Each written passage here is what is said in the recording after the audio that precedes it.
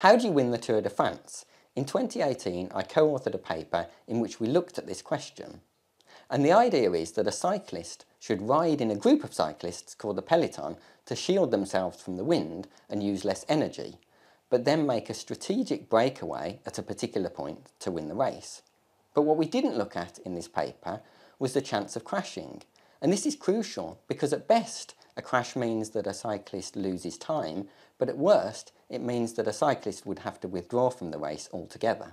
So we decided to build a new mathematical model, one that not only balances energy and aerodynamics, but also factors in crash risk. Whilst cycling in the peloton offers significant energy savings through drafting, it also carries a higher crash risk. Breakaway riders mitigate that risk but face different challenges like fatigue. Our model captures this trade-off by introducing an objective function. And within this objective function, we have the probability of crashing and the time gains that you have by making the breakaway.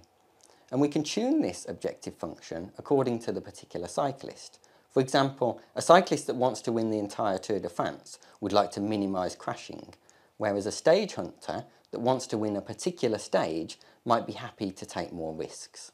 Importantly, our objective function can capture the fact that crashing is often much more significant for a cyclist than gaining a time advantage. Our model predicts that there is an optimal power that you should cycle at in order to make a breakaway.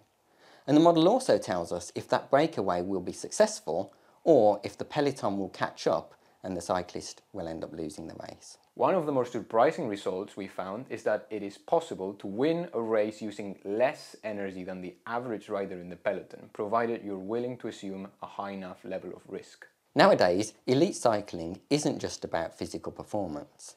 It's about timing and strategy as well.